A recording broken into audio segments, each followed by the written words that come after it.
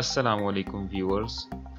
I've seen a lot of people asking about how to measure AC current using Allegro's current sensor module ACS712. There are a lot of videos on YouTube which describe the working of ACS712, but they have some issues in their coding which they use to measure different samples from the current sensor.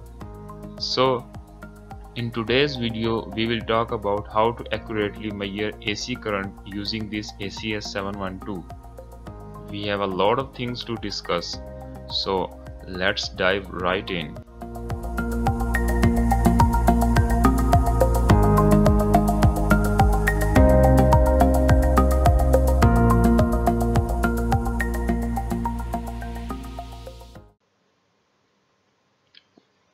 If we take a look at the datasheet of ACS712, we see that this sensor works on 5V DC and has 66 to 185 mV per ampere output sensitivity depending on the type of sensor we are using.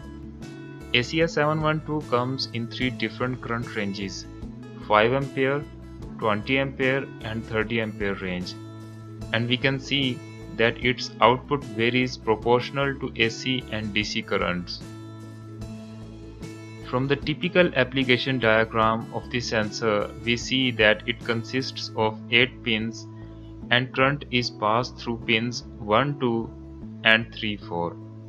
This side is totally isolated from the output side.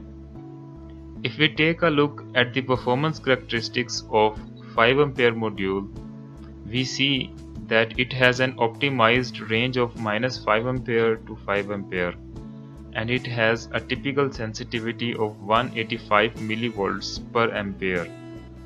It means whenever there is an increase of 1A current through the sensor, it changes its output by 185 mV. Now let's take a look at the output voltage versus sensed current graph. We see that when there is no current passing through it, the output voltage is 2.5 volts. As soon as current starts increasing, the output voltage starts increasing and finally reaches 3.5 volts for positive 5 amperes and reaches 1.5 volts for negative 5 amperes.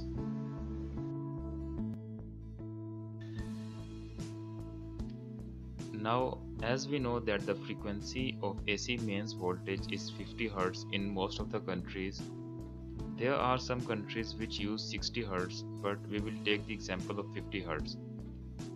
We know that the mains voltage is sinusoid in nature and so does the AC current.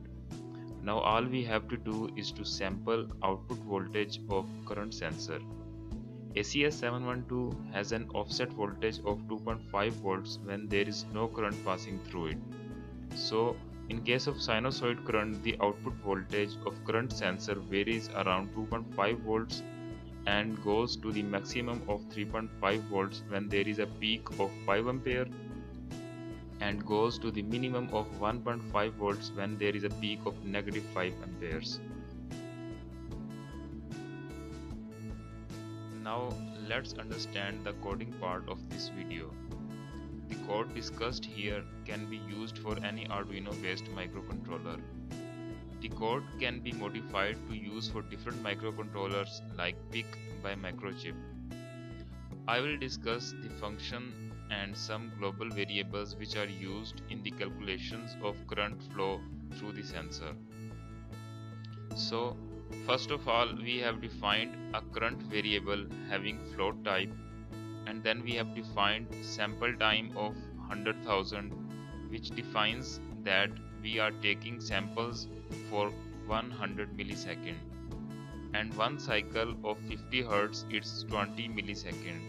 So we are considering 5 cycles having 50 samples each, making a total of 250 samples. This gives us the sampling interval of 400 microseconds. Then we have defined an array of 250 data points to store the samples.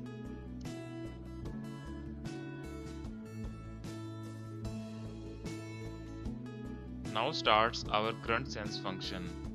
We have a count variable starting from 0, then we calculate the previous time passed in microseconds, and then we start counting in while loop until the number of samples, which are 250, are completed. You see that in while loop we are collecting samples only and not performing any operations on samples. Because if we start performing the calculations right away, this will disturb the sampling time of microcontroller and hence we will get unwanted results. Then we perform the necessary operations in the for loop, and then we simply calculate the RMS of all the samples. Here at the end you see the line if current is less than 0.15. This is the noise of current sensor. This number might vary for the sensor you are using.